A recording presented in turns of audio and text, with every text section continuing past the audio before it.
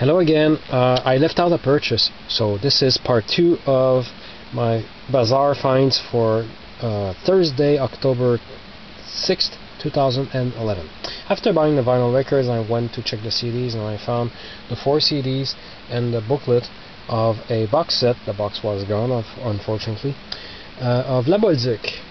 La Bolduc is a French-Canadian singer and folk singer from she recorded from 1929 to 1939.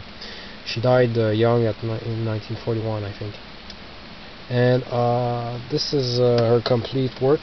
There is 2 box sets actually of her complete work, and I have already the other box set.